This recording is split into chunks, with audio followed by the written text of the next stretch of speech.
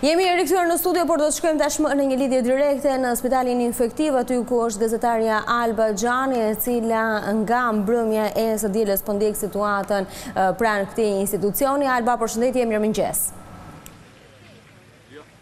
Pranvera, mirëmëngjes. Si është situata mëngjesin e sotëm në spitalin infektiv?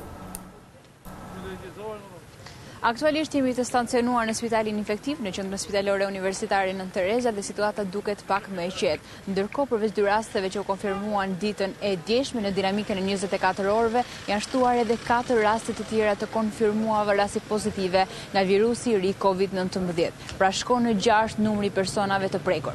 Nga 4 personat e prekur, 3 janë familjar të 2 personave të parë që ishin prekur nga virusi COVID-19 dhe janë të izoluar në qendrën spitalore universitare në ambientet e infektivit dhe po marrin shërbimin e dur nga bluzat e bardha, ndërkohë që autoritetet shëndetësore lajmërojnë se gjendja e tyre është e qetë, e stabilizuar dhe pa probleme të veçanta. Ndërsa rasti 4 nuk ka lidhje me familjarët.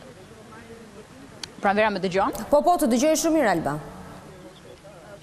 Ndërsa rasti i 4 është rasti veçantë pra ndar nga këto familje, është 31 vjeçar, i cili pasi qëndrimi 6 ditor në Itali, në Milano, është kthyer dhe pasi ka kryer analizat në laboratorin e virologjisë në qendrën në ambientet e ISHP-s ka rezultuar pozitiv. E kuptoj. Alba, presim sot përgjigje për persona të tjerë, për ditën e djeshme janë nështruar analizave 14 persona. Presim sot përgjigje për persona të tjerë të cilët kanë qenë në rreth i ngushtë të rrethave të para të dyshuara për të kuptuar se janë për masa të paktën për njerëzit të cilët janë në karantinë tashmë. Në një komunikim që pata pak më përpara me përfaqësues të shëndetësisë, më thanë që janë shumë analiza në proces verifikimi nëse ata janë pozitiv apo negativ, por numri nuk bëhet i ditur, kjo për arsye të protokollit që ka nënshkruar me Organizatën Botërore të Shëndetësisë dhe për të mbajtur një lloj privatësie deri në konfirmim të rezultateve. Dhe kanë përshtypjen që deri në mesditë autoritetet shëndetësore do të dalin në një komunikat për mediat për të qartësuar situatën dhe për të dhënë shifrat konkrete se sa analiza kanë dalë pozitive apo negative. Ndërkohë, deri në këto momente, nga 77 analiza të kryera në laboratorin e virologjisë, 6 kanë rezultuar pozitive, ndërsa të tjerat kanë rezultuar negative. Por ka një orar ose ka një kohë kur pritet që të dalin përgjigjet e këtyre analizave, apo do të presim institucionet që të flasin?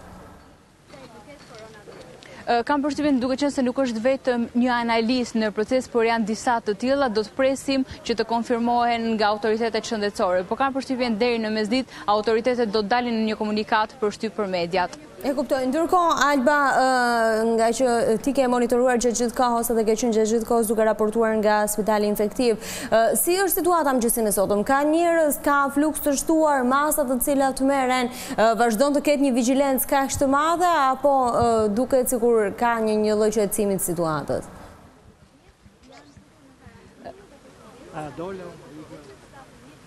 Situata duket se është pak e normalizuar, perimetri sigurisë vendosur që mbrëmjen e djeshme nga policia duket sikur i ka larguar më tej njerëzit, kjo për të mbajtur të distancuar për shkak të virusit që edhe mund të përhapet nëse mund të ndodh, por të shpresojmë që kjo nuk ndodh. Situata është më e qetë, por tani dinamika e ditës vazhdon. Me lejo të them edhe një detaj që ndodhi mbrëm rreth orës 9, rreth orës 21 të darkës, ku 2 gra, jo të njohura me njëra tjetrën, erdhën, duke qenë nëse kishin dyshime, erdhën që të kryenin analizat në infektiv.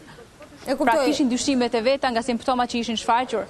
Okej, dhe 2 persona të tjerë, por gjithsesi kujtojmë edhe një herë numrin e telefonit 127 nëse kanë dyshime të bëjnë telefonatat të tyre, sepse nuk do të ishte normal që çdo person i cili ka dyshimet e veta drejtohet direkt te spitali infektiv, mund të nuk është si një situatë shumë e sigurt, le të themi safe për ta, kështu që më mirë telefonojnë edhe nëse ka nevojë më pas të drejtohen institucioneve. Alba, faleminderit për informacionet e transmetuara në këtë lidhje direkte. Nëse do të kemi të reja më të fundit, sigurisht të kërkosh sërish lidhje, ne do të vazhdojmë të diskutojmë për koronavirusin në Shqipëri, se si është situata, raportimin e institucioneve të na jap tashmë Eugena Tomini, shefe Epidemiologjisë në Institutin e Shendetit Publik. Eugena, përshëndetje dhe mirëmëngjes, shumë faleminderit që këtë mëngjes me mua në studio. E di që ke pasur agjende dhe angazhime shumë të mëdha në këtë periudhë, kemi parë gjithë kohës në fakt. Si është situata sot? Si është situata mëngjesin e datës 10 të kësaj martëm? Atëre, për të thënë realisht, ju sapo e bënd një panoram të situatës prezencës së Covidit në Shqipëri. Tashmë Shqipëria nuk është e paprekur, Shqipëria është e prekur nga koronavirusi i ri, dhe ndërkohë të gjitha masat janë përforcuar në një shkallë më të lartë nga qeveria shqiptare dhe sigurisht gjithë strukturat shëndetësore janë gatishmëri për të evidentuar dhe detektuar në kohë raste të tjera, sepse aktualisht përveç një rastit importuar, harta gjeografike është pasuruar dhe me 5 raste të tjera, për të cilëve një pjesë e tyre është pjesë e kontaktit të ngushtë familjar të rastit importuar, i cili më pas ka infektuar edhe babain dhe pastaj antarët e tjerë të familjes, 3 antarë të tjerë të familjes, që në total bëjnë 5, janë infektuar me Covid. Rasti tjetër është një rasti veçuar me një historik udhëtimi drejt Milanos. Ka rrezikshmëri apo janë karantinuar persona të tjerë të cilët mund të kenë lidhje me këtë person, me 31 vjeçarin, si ka dalë edhe mosha, i cili 31 vjeçarin i cili është rast izoluar dhe nuk ka lidhje me 5 antarët e familjes? Atëherë aktualisht janë 8 persona që janë të vetë karantinuar, është vetë karantinimi detyruar, ashtu si nga masat e përforcuara, Ministria e Shëndetësisë ka vendosur kundrejt ligjit të sëmundjeve infektive. Kjo vetë karantin duhet të respektohet, nuk duhet të mbetet në vendimet apo masat që mund marrë individi. Vetë karantinimi detyruar të detyron të qëndrosh brenda ambienteve të shtëpisë për 14 ditë dhe kjo është e bazuar në ligjin e kontrollit të sëmundjeve infektive i rinovuar në 2016. Dhe është e domosdoshme jo vetëm për shëndetin e tyre, po edhe për të afërmëve, sepse normalisht kontaktet e afërta dhe transmetimi nëpërmjet spërklave, transmetueshmërinë e virusit e bën akoma më të madhe. Dhe përjedhoj do kemi dhe kontakte të tjera që do kalojnë në raste. Dhe pritshmëria e tyre është më se normale, virusi nuk mund të frenohet në kuptimin e mosmarrjes së masave. Masat janë marrë për minimizimin e transmetimit.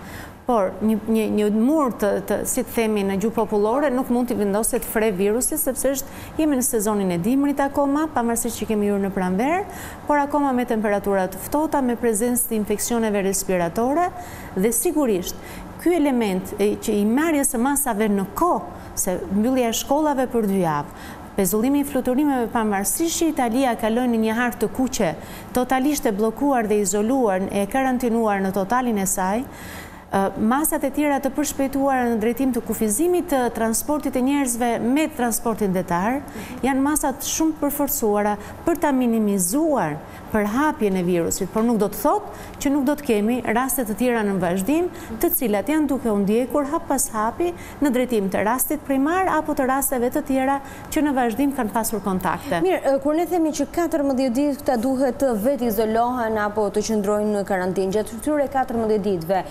bëhet e qartë ose dukshme nëse këta janë persona të prekur, apo ata edhe nëse janë të prekur duke qëndruar të izoluar, përveç se mos transmetimit tek personat e tjerë e kanë më të lehtë edhe rikuperimin, apo nëse janë të prekur pastaj duhet patjetër që të marrin një ndihmë të specializuar. Çfarë ndodh gjatë këtyre 14 ditëve që kemi vendosur si afat? Me shumë vend pyetja. Duhet të theksojmë kemi dy grupe personash apo pjesë e popullatës e cila vetë karantinohet dhe vetë karantinohet pa shfaqje të shenjave klinike dhe e mbarojnë periudhën e vetë karantinimit si rrjedhoi një kontakti të një personi me Covid pozitiv dhe ndërkohë personat të tjerë të cilët vetë karantinohen për shfaqjen shenja klinike.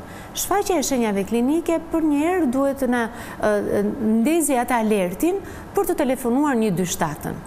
Triazhimi telefonik në varësi të kontakteve me persona të konfirmuar apo historikëve të udhëtimit që kemi pasur rishtas deri tani, bën që 127 triazhon telefonatat në drejtim të ngjarjeve me infeksione respiratore normale dhe asaj me historik udhëtimi apo me kontakte. Dhe menjëherë një ekip i specializuar nga Qendra Kombëtare e Urgjencës Mjekësore dhe nga njësitë vendore që në këtë rast po marrim Tiranën, shkojnë specialistët e marrin tamponin nasofaringeal në ambientet e shtëpisë. Shkojnë direkt në shtëpi. Është shumë e rëndësishme mos shkojnë në urgjencat shëndetësore, siç ishte i shembulli i zonjave që kanë shkuar mbrëm. 127 do bëj triazhim, nuk vendos diagnozën, po i seleksionon pacientët që mund të jenë me predispozitën për Covid dhe pacientët me infeksione respiratore. Nëse situata procedon drejt 48 orëve, të cilët flas për infeksionet respiratore normale, nuk stabilizohen sigurisht dhe vendoset një shenjë tjetër që është vështirësia në frymarrje, 127 këtë telefonat ose këtë pacient e triazhon drejt qendrës spitalore universitare. Mbas merret tamponi nazofaringeal në rastin e evidentimit të rastit të vetë karantinuar në shtëpi, merret tamponi dhe brenda 12 orësh del rezultati. Nëse rezultati del pozitiv, pacienti përsëri me 127-ën, sepse janë kompletet e veshjeve mbrojtëse personale për të parandaluar transmetueshmërinë nga personi i smur tek personi i shëndosh që është personeli shëndetësor, se duhet vlerësuar shumë linja e parë e kontaktit janë personeli shëndetësor, përveç se kontaktet sekondare që mund të kenë pacientët e smur. Merret pacienti nga ambientet e shtëpisë dhe transferohet në qendrën spitalore universitare shërbimi infektiv. Përgjigjja del saktë edhe në qoftë se ai është në fazat e para të prekjes, sepse themi që gjatë këtyre ditëve, të paktën nga informacione nga ato çka kemi lexuar, por kemi edhe dëgjuar gjatë këtyre ditëve që ditët e para ka një tharje të pjesës së fytit e më pas vijnë edhe simptomat e tjera. Nëse qytetarët apo ka persona të cilët ndjejnë që në fillim që kanë këtë problematika dhe mund të kenë dyshimet e tyre se mund të kenë qenë të ekspozuar, mund të dalë një përgjigje e saktë që në ditët e para ku këta kanë shenja të kërkojnë. Shumë e drejtë. E theksojmë më së miri dhe e kemi ripërsëritur.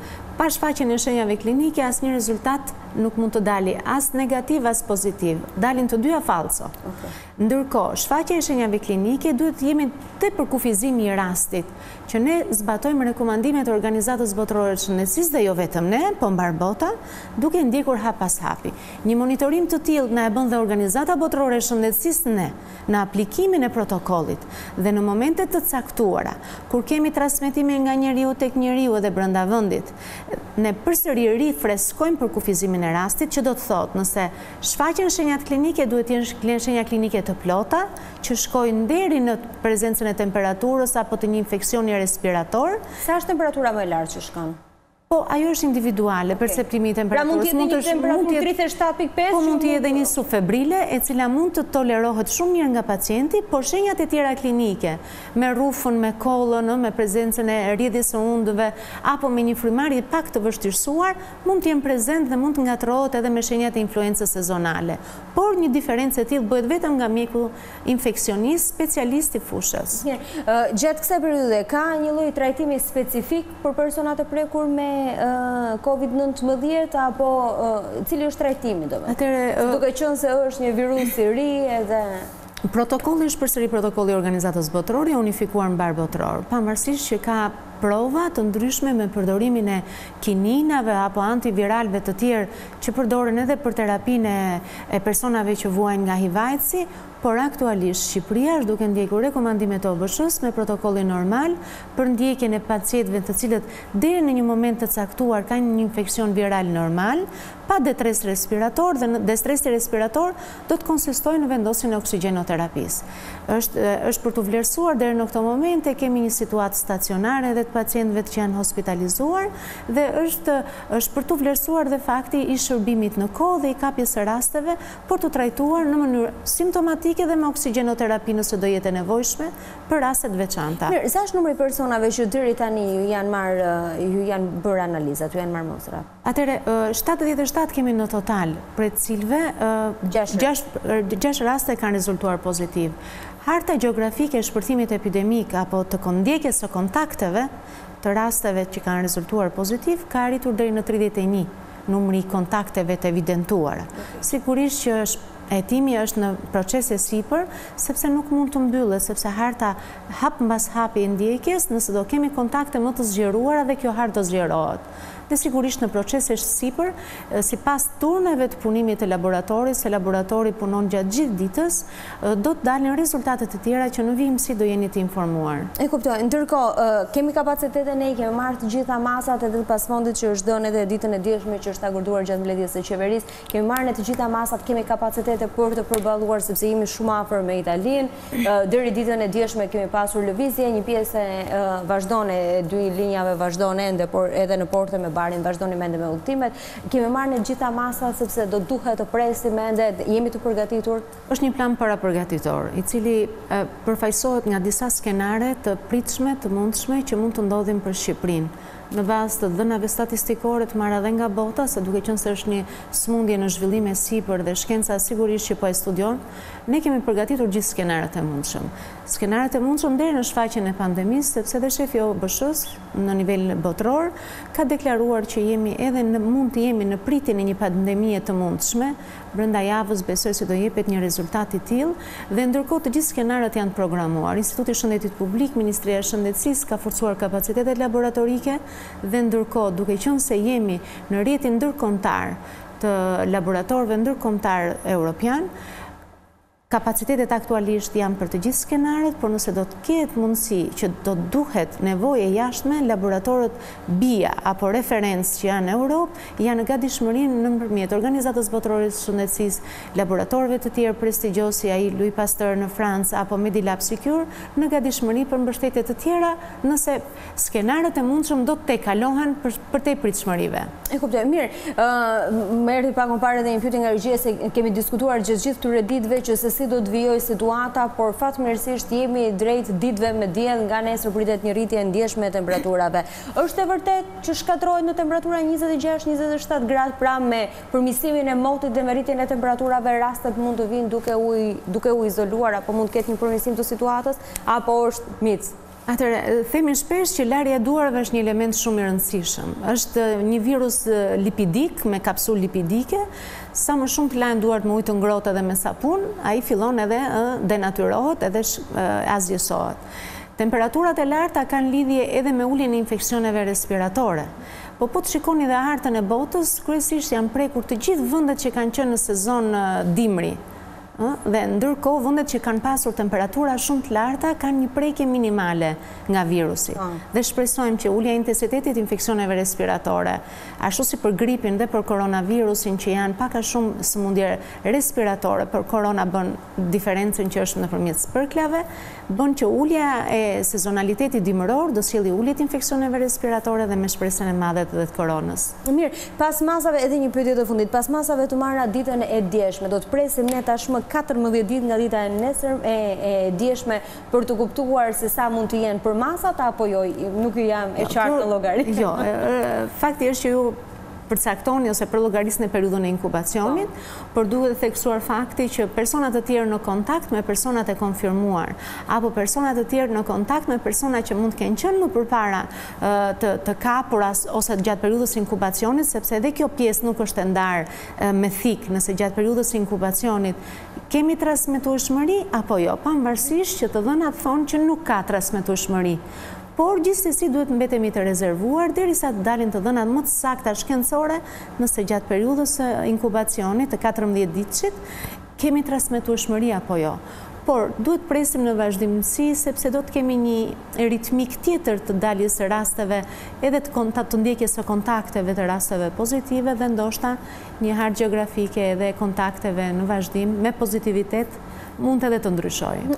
Kishim një lidhje me Skype pak më parë me Italinë, ku aty Ministria e Shëndetësisë ka bërë thirrje qytetarëve që vetëm personat të cilët kanë probleme kronike duhet të mbajnë maskat me karbon të cilët janë një ditore. Pjesa tjetër e popullsisë të cilët nuk kanë problematika, nuk shfaqin problematika, nuk është e nevojshme që t'i mbajnë. Ka pasur 2 ndje ditën e djeshme në farmaci në Shqipëri për maskat me karbon, shumë mirë bëjnë për marrjen e dezinfektuesve, por ndoshta nuk duhet ketë këtë lloj manie për të marrë çdo gjë sepse mund të ketë persona të tjerë të cilët ka nevojë dhe ju duhet. Dhe nga transmetimet tuaja mediatike është parë që edhe në botë vazhdon furnizimet bazale që janë ujë, ushqimet, supermarketet, në gjithë vendet që janë futur në karantinë. Sigurisht dhe sistemi shëndetësor vazhdon të punojë. Edhe farmacit do të vazhdojnë të punojnë. Mos krijojmë këtë lloj paniku. Paniku nga korona është më i frikshëm se sa vetë korona. Të minimizojmë panikun është shumë e rëndësishëm, bashkëpunime me qytetarët, mos dyndemi drejt marketeve, se nuk do të mbyllen as marketet, as furnizimet bazale, sigurisht dhe farmacin hyn pjesë e sistemit shëndetësor i cili do funksionojë me kapacitete të plota nga momenti në moment, edhe nëse Shqipëria do jetë Shqipëri Covid. si që e ka kthyer dhe shpresojmë që jo për këtë gjë. Të shpresojmë që nuk do të jemi pjesë. Mos dyndemi drejt farmacive të bëjmë një zvotim të panevojshëm edhe në përdorimin e maskave, maskat me kriter, sepse pacientët e smur apo pacientët të cilët merren me pacientin e smur dhe gjithë personeli shëndetësor, vetëm këta janë ata që duhet të mbajnë maskat respiratore dhe për më tepër nëse jeni të indikuar nga një mjek specialist për të mbajtur maskën, vetëm atëherë mbajeni. Në raste të tjera absolutisht jo nuk rekomandohet. Edhe një fundit fare se kam thënë para 3 pyetjesh po. Ka persona të cilët për shembull mund të kenë qenë të prekur, por nuk kanë shfaqur asnjë, domethënë mund të kenë pasur shenja shumë të lehta, të cilat ndoshta nuk e kanë dalluar dhe mund ta kenë kaluar. Shumë me vlerë kjo pyetje sepse edhe momenti është për të ulur dhe panikun. 80% të prekurve mund të mos shfaqen simptomatik dhe mund mos kenë nevojën fare që të hospitalizohen, që të shtrohen në spital. 20% e tyre mund të japin infeksione respiratore të komplikuara dhe vetëm 5% e tyre mund të kërkojnë terapi intensive. Prandaj është shumë e rëndësishme, mund ta kalojmë edhe në mënyrën e një infeksioni viral më se normal dhe mund të mos e kuptojmë fare që kemi kaluar Covid. Okej, po ka nevojë këta për të bërë një analizë më vonë apo një trajtim për të kuptuar nëse ka pasur pasojë apo jo? Nëse kalojmë në mënyrë individuale edhe nuk e kuptojmë fare, ti nuk ke nevojën që të shkosh të testohesh. E kuptoj. Ishte shumë kënaqësi që faleminderit ju. Në 7:05, ne shpresojmë që situata do të jetë sa më e qetë. Ky ishte gjithçka e përgatitur për emisionin 7:05 edhe për ditën e sotme, për të gjithë zonjat të cilët duhet të qëndrojnë ditën e sotme në shtëpi, mund të kenë edhe më shumë prezencë jo vetëm të fëmijëve, por edhe të familjarëve të tjerë. Duhet të ndjekin Olën edhe Krenarit në rubrikën Parecet për ditën e sotme me të ftuarin e tyre edhe në këtë mëngjes dhe se cila është receta e shëndetshme që kanë përgatitur. Bashkë takojmë nesër në 7:05, mirupafshim edhe kujdes.